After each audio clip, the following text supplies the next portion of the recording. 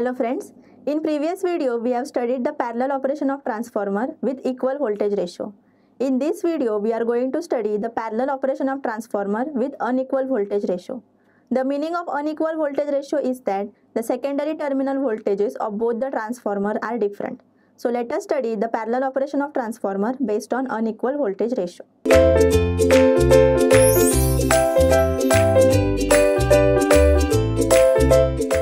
The circuit diagram for the parallel operation of transformer is as shown in figure. In this figure, the two transformers A and B are connected in the parallel. If we see carefully, the primary winding of both the transformer is connected to common voltage V. If we see carefully, the primary winding of both the transformer is connected to the common voltage V1, whereas secondary winding is connected to the common load ZL. Here, let us consider that the voltage ratio of the transformer is unequal. So, we can say that the secondary voltages of transformer are not same. Now, let us assume certain parameters. Let ZL be the value of load impedance, then E2A be the value of no load secondary voltage of transformer A, and E2B be the value of no load secondary voltage of transformer B. Now, if we apply KVL, we get the formula for V2 can be written as V2 is equal to E2A minus IA into ZA. Let it be equation number 1. Similarly, for transformer B, the formula for V2 can be written as V2 is equal to E2B minus IB into ZB. Similarly, for load impedance ZL, the value of V2 can be written as V2 is equal to IL multiplied by ZL, where IL is the value of load current. Now we know that IL is the combination of the current of the two transformer A and B. Hence the formula for IL can be written as IL is equal to IA plus IB. Let it be equation number 4. Substituting equation 4 in equation 3, we get 2 is equal to IA plus IB bracket multiplied by ZL. Let it be equation number 5.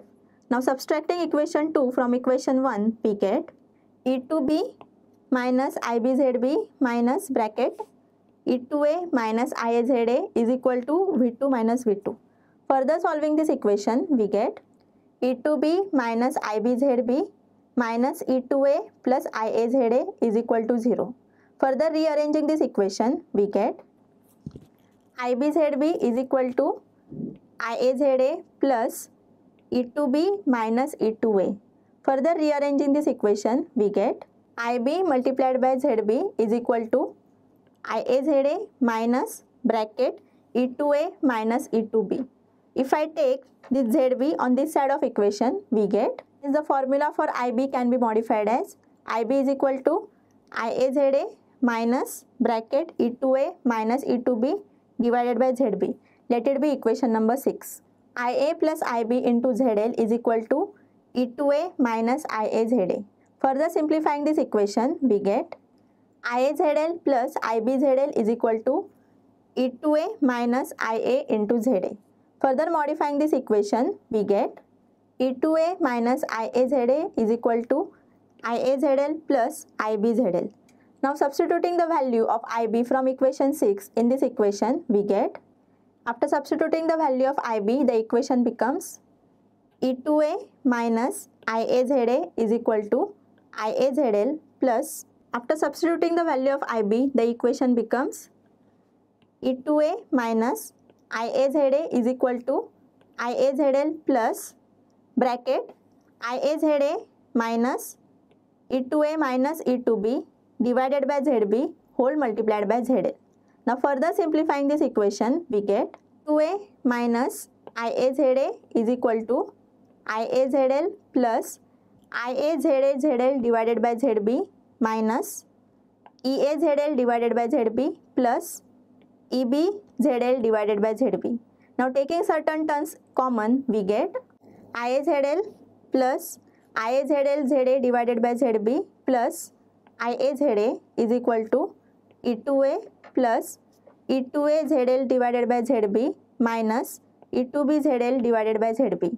Further simplifying this equation, we get IA multiplied by ZL ZB plus ZA ZB plus ZL ZA divided by ZB is equal to E2A ZB plus bracket E2A minus E2B multiplied by ZL divided by ZB. If you see this equation, on both sides of equation, 1 upon ZB is common. So cancelling it out, we get IA multiplied by ZL ZB plus ZA ZB plus ZL ZA is equal to E2A ZB plus E2A minus E2B multiplied by ZL.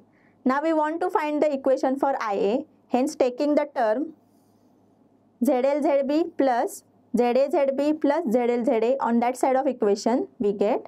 After modification, the formula for IA becomes IA equal to E2A ZB plus bracket E2A minus E2B into ZL divided by ZA ZB plus ZL ZA plus ZL ZB. Now if you see in the denominator, in these two terms, the term ZL is common. So we can further modify this equation as the formula for IA becomes IA is equal to E2A ZB plus bracket E2A minus E2B multiplied by ZL divided by ZA ZB plus bracket ZA plus ZB into ZL. Now this is the formula for the current of transformer A. Similarly, we can find the formula for current of transformer B by replacing or interchanging A and B in the above equation. Hence, the equation for IB can be written as IB is equal to E2B ZA plus bracket E2B minus E2A into ZL divided by ZA ZB plus bracket ZA plus ZB multiplied by ZL. In this way, we have found the value of current for the two transformers for parallel operation of transformer based on unequal voltage ratio. Thank you friends for watching this video. Stay tuned with Ekeeda and do subscribe our channel Ekeeda. Thank you.